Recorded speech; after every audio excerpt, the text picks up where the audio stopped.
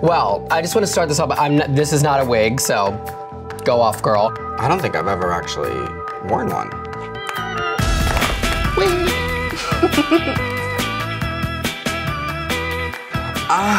What would I name my wig? I know. I would name her Tiara. This is my Janet wig. I call her Janet. Honey, my favorite wig is called the T.S. Maddie. Not the Maddie son, the Maddie, honey. This one's really special because I made her out of some car sponges, so I'm gonna name her Swiffa.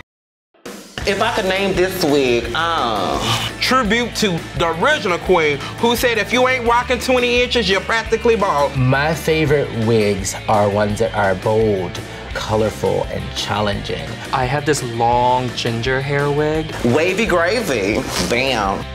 That actually Ariel made me. I forced her to make me one. My favorite wig to actually wear is my real hair. Gray, because it's gray. I think that a half wig is a little underrated. A wig to a drag queen is kind of like your superhero cape. Like once you have the hair on, you can feel like you can do anything.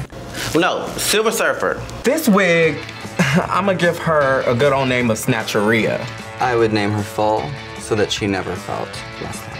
Ice Queen. Cause she's, good on snatch, like I like it. We got options here. I mean, I don't know if you would name a wig, but I don't know, like a Fifi. That's like a good dog name. Or a former Drag Race contestant. So I probably wouldn't name her Fifi. I would name her Season 11 winner. My favorite wig, you gonna clock this in my promo, is this bang ponytail, honey. This wig is called the Linda because it was made after Linda Evangelista, who is my favorite 90s supermodel. Girl, what is her name? Obviously Sugar Cane, because it's fierce, it's sickening, and y'all are gonna eat it. I love it. Yes! You say you go to the salon, go to Supercuts and say, hey Mary, I wanna get this hair Season 11 winner styled up, you know. This one would be Erica, like Erica Jane, because she's just like a little party girl, you know what I mean? Hi. You go on Google, type it in, and it'll show up this picture.